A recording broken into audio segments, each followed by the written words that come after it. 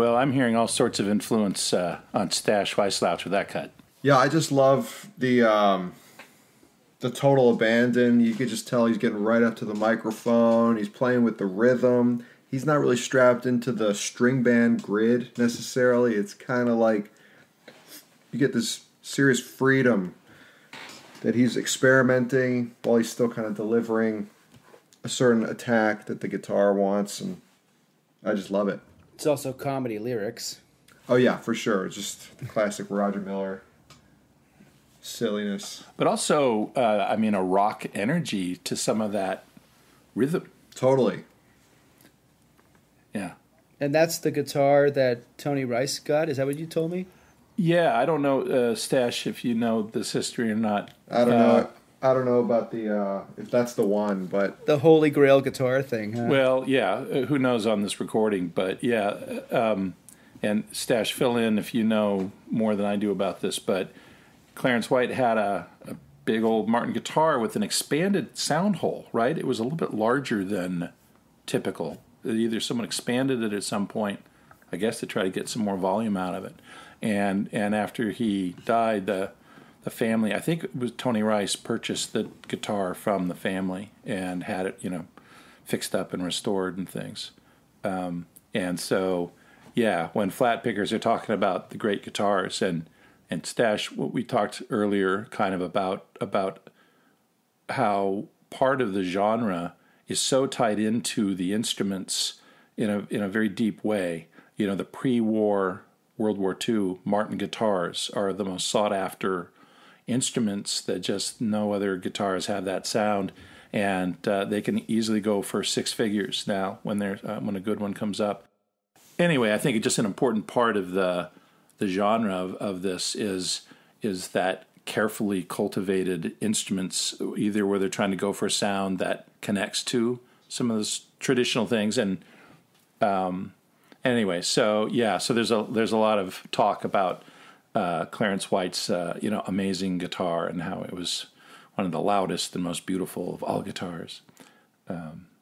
But putting that aside and just talking about Clarence White, we're talking about this kind of rock and roll energy, and yes, it's a raucous song about drinking and things.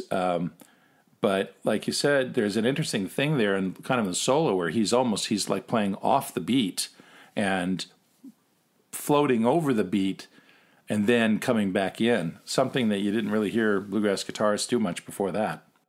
Yeah, it's so great. Yeah, and so he's kind of that connection to the 60s, and the developing sound, and his influence. He's the next guy after Doc Watson that just had huge impact on all guitarists that come after him. And because he was such a virtuoso on the electric guitar, and just his natural musicality, kind of in whatever setting he was in. He was also a part of the famous Mule Skinner band that we've mentioned before, which was David Grisman, Peter Rowan on vocals and rhythm guitar, Bill Keith, a real seminal, important banjo player after Earl Scruggs, and Richard Green, a very modern, adventuresome fiddler. And Bill Monroe is coming to Southern California to do a performance for a TV show, for a local Southern California TV show, and the bus broke down. And I think Grisman had probably had a hand in kind of organizing this. So he stepped in and he said, hey, I'll put together a band, or they asked him, can you get together a band to play for this show? And that's another one of these, huge moments when the hippie kids kind of came in and performed. And Clarence White, that record is where a lot of, kids and young people first heard Clarence White, was with that Mule Skinner group, that Mule Skinner album, which was getting passed around along with, Old and in the Way, which came a little later with Jerry Garcia, or maybe around the same time. I'm not sure. But that's where I first heard Clarence White. And on that album, he plays electric guitar on a few cuts, and, it's just killing. And he's a dominant voice on that album without, being flashy, just playing incredible stuff. The fast fiddle tunes, spacey kind of rock interpretations of bluegrass songs, and it was a real amazing album. So yeah, his influence can't be overstated. And yeah, I'm looking at my notes, and he was killed at age 29.